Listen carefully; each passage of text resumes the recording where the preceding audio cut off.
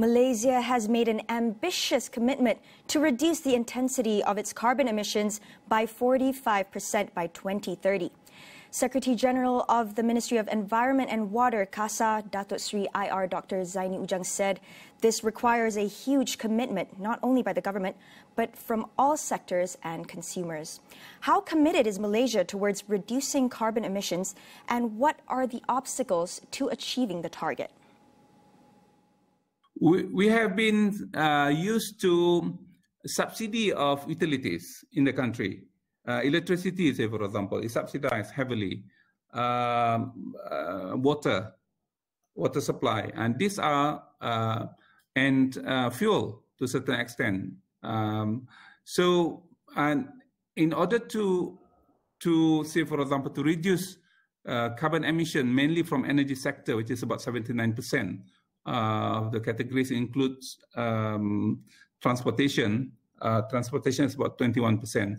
The rest are power generation.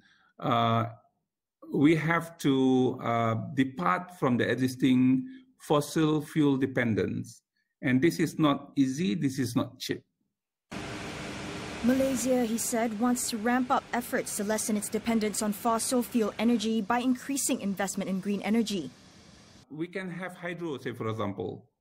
The existing structure, we don't, assuming we can share the capability or the capacity that we have in various parts in the country.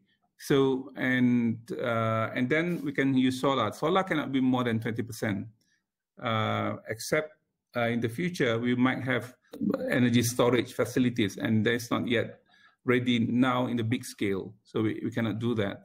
And what else we have? We can have bioenergy from mainly waste material. So this is big thing that my ministry is, and my colleagues in the ministry would like to venture into in the future. So if we can get another 30% into the energy mix through a waste sector, so that will be reduce our dependency. But the question is, we have to redevelop the whole thing. We have to renegotiate the whole financial model and whatnot. So the implication might be more expensive in terms of energy tariff, electricity tariff, and water tariff. And there is no, say for example, less subsidy for fossil fuel-based materials. So this is the impact that we have to think whether our people are ready to accept that or not. The largest contributor is from the energy sector, making up over 79%, followed by the industrial and waste sector, both at 8.6%, and the agricultural sector at 3.4%.